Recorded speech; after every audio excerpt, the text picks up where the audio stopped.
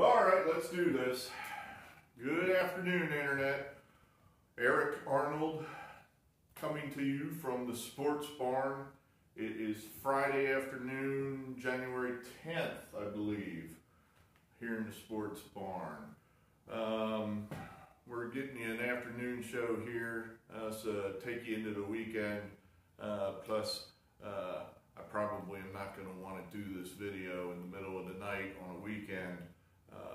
We'll have to play that one by ear. Well, big losing night last night. 0 for 3. Sucks. I think a few days ago, I was coming out to the barn to shoot one of these. My wife said, "Well, don't you go out there angry."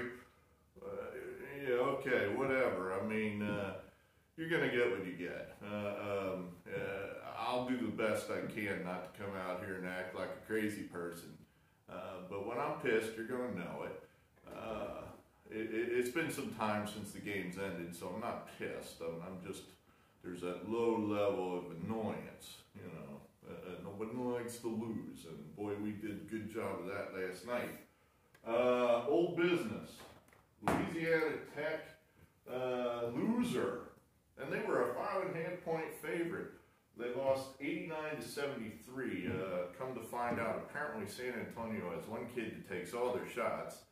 And I guess he made them all last night. Either that or whatever kid from Louisiana Tech was supposed to guard him stayed home. So they got blown out. That was over by halftime. Loser. This one we, for some reason, thought would win. A 3-star selection there. NC, North Carolina, Wilmington. Loser, 79-63. We were getting 12.5 points. It looked like it might get there, and then William and Mary just kind of pulled away in the second half. So that's a loser. And then lastly, Coastal Carolina. That one, oh man, we had I think we had like an 11-point lead there at halftime. And they just couldn't hold it. They just fell apart in the second half to bring home the third loser of the night, 78-66. Loser, making our overall record now 7-6, which looks so ugly. It was so pretty 24 hours ago when I said 7-3, and I was all excited, doing little dances. I'm not doing any little dances now. This is just annoying. But I guess overall, all told, 7 wins, 6 losses. I think the math on that works out to 53.8%, I think.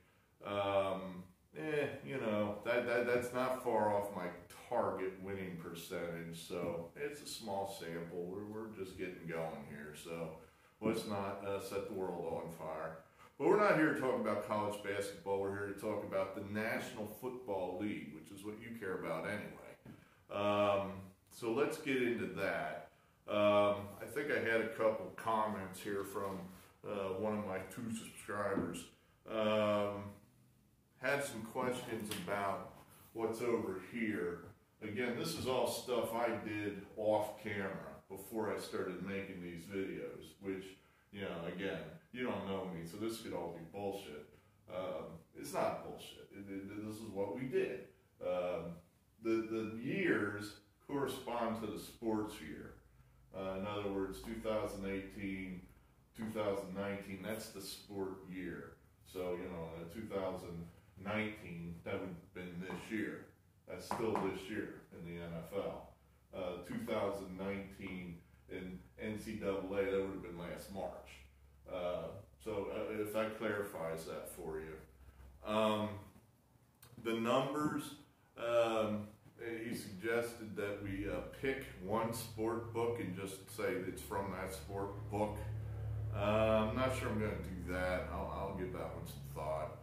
I think one of the keys, if you're a true degenerate looking to really win, I mean to get that edge, is to have multiple accounts open in multiple sport books, rather than being just locked into the one where you may or may not get the best price on a game. If you have multiple outs, then you can pick and choose as to who has the best number. As we saw earlier this week, We lost by, I think it was a point, point and a half, so it happens. And it happens more than you think, that a game will fall right on the number, or a half point either way, and then you really want to have that half point in your favor. So there's a few comments on that. I think that's all we have there, so let's just move right in here to the NFL. The first game we got on the board, Vikings out there at San Francisco. They are 7-point underdogs to the number 1 seed 49ers. This one I struggled with. I mean, I went back and forth. Actually, all these games, I actually took time and read and researched and tried to come up with the right answer, which probably means they're all going to be wrong. Usually it seems like the ones I can look at in 5-10 minutes give you the answer. Those are all right. The ones I got to study and think about, flip a coin. Let's hope it's better than that. I mean, I have won some of these games, damn it. But let's see what happens. This one I feel the least comfortable with, but I'm coming down with the Vikings on this one. And hey, here's the reasoning. I think they've got an edge at coach. I think they're an underrated team.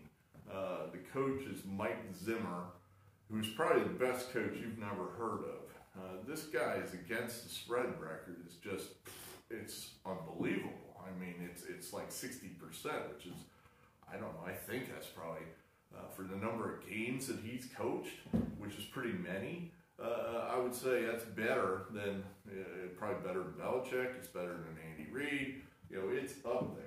So I think we're getting some value there. I looked at the stats, they seem pretty even. Obviously the Niners will have an advantage, they're at home, they have a week off to rest, but 7 points, that's 7 points. I mean, you can lose and still win. The 49ers win by a field goal, winner for the Viking bettors. So I'm going to come down with the Vikings on this. I'm hoping the Vikings are able to keep it close. A lot of the public is bashing the hell out of old Kirk Cousins, especially around here. Everyone from Philadelphia thinks he sucks because he played for the Redskins. Well, Christ, you could put Johnny Unitas on the Redskins, he'd suck. I mean, that team is just a Daniel Snyder screws everything he touches, and so Kirk Cousins, he's the same. So I don't know he's that bad. Jimmy Garoppolo, other than look good, he hasn't won anything yet. So, he's still an unknown quantity. We're going to go with the Vikings here. And I lost my marker.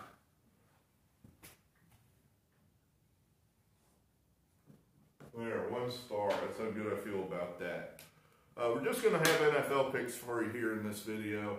I think we're going to cut a second video because subscriber X said his attention span lasts 15 minutes.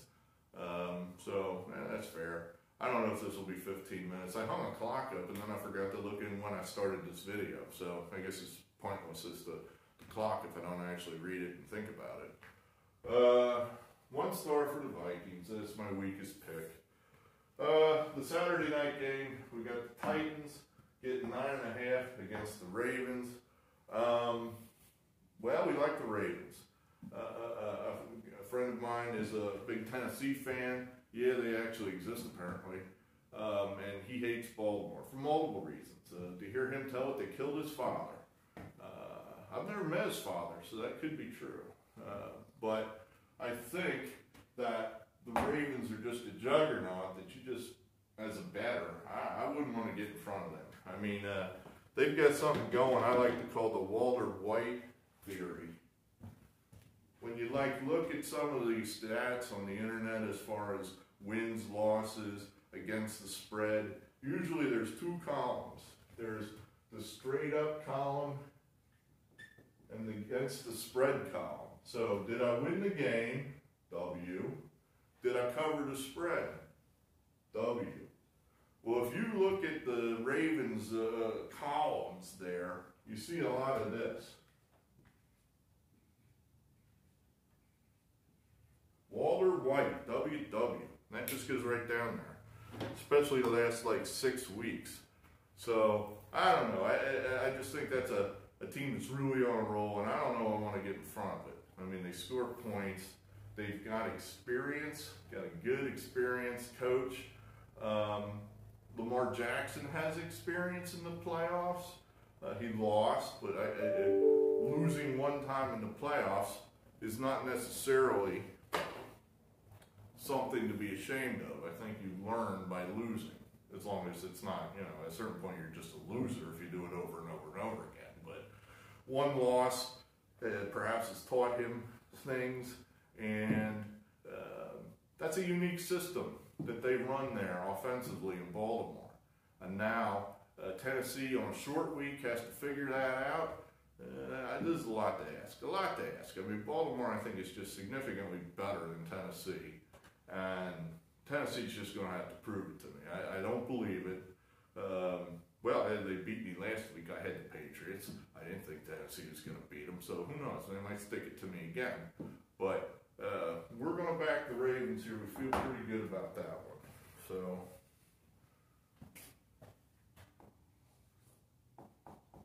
2 stars for that. Let's see. Texans versus the Chiefs. Well, old Andy Reid and his never-ending quest for a Super Bowl, once again, is all set up as a 9.5-point favorite, which that would tell, you, the better, that they're very much expected to go to the championship game. Andy, I'm not going to buy it. I'm just not buying it, Andy. Sorry. He's money in the regular season. There are certain spots in the regular season where you could just pencil in the Chiefs and Andy Reid and expect to win. And he more than not will win those games and cover the spread. In the playoffs, it's real hit or miss with this guy, especially when it gets down to crunch time. Now, this isn't exactly crunch time. It's not like it's a championship game or something.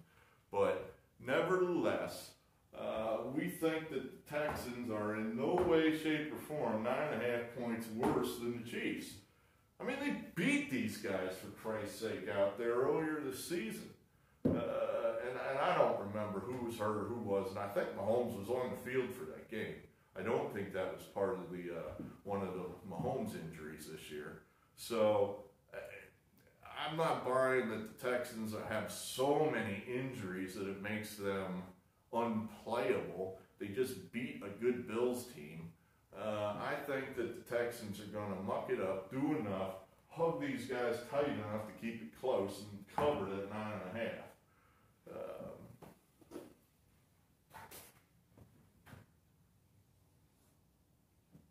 2 stars for that one.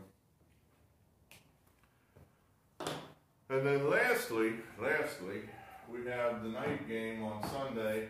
The Packers up at Green Bay are 4.5-point favorites over the Seahawks, who beat my Eagles last Sunday. And on this one, I guess I'm just coming at this as somewhat of an Eagle fan. The Eagles played the majority of that game with a guy who probably shouldn't have been on the field at all. I mean, a 40-year-old backup who hasn't played all year, who at some point during the game tore his hamstring, and the Seahawks managed to win that game 17-9 with the Eagles on the doorstep to tie the game at the end of the game. Now, how the hell good could the Seattle be? That's the question I'm thinking. They should have blown the Eagles out of Philadelphia. And that's not a great Eagles team. Even if Wentz hadn't gotten hurt, it's still not a great Eagles team. And they managed 17-9. That just doesn't ring to me as a sign of strength.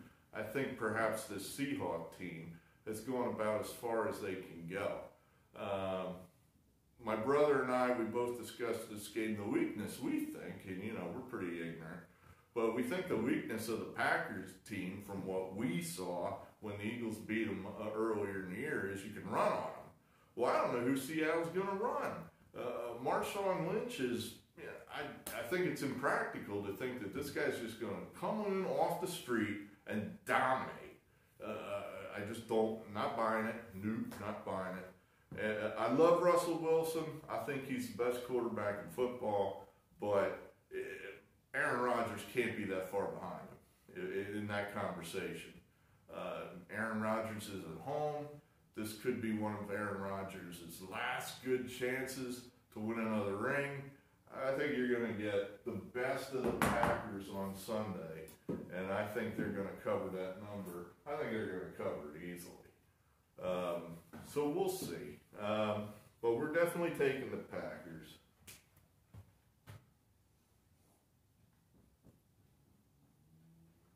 Two stars for that one. So that's what we have for you NFL-wise this weekend. It's going to be a big weekend of football. Like I said, I intend to cut another video right after this one with a handful of off-the-map college basketball games if you're a real degenerate. I think actually the college basketball games I was looking at are all 1 o'clock games, because generally I start at the top of the schedule and then I just run out of time before I get to the late games. But that works out perfect because all these games are before the 4:30 kickoff of the 49er game. So I'm thinking in my head, I doubt one of them's on TV, maybe one of them. So what can you do there? But so to sum up, we like the Vikings, the Ravens, the Texans, and the Packers. So that's what we got for you this weekend. Like I said, we're going to have one more video here now, and then I don't know when the next video is going to be. Maybe Sunday night. Haven't quite decided that yet. We're still working the schedule out. It's all in a fluid situation. It's all in flux. So who knows? All right, so that's it from me to you. Good afternoon. Thanks for being here. Oh, hit the subscribe button. Hit the like button. Do that other stuff that builds my army to make me feel like continuing doing this. And I appreciate it very much. Thank you.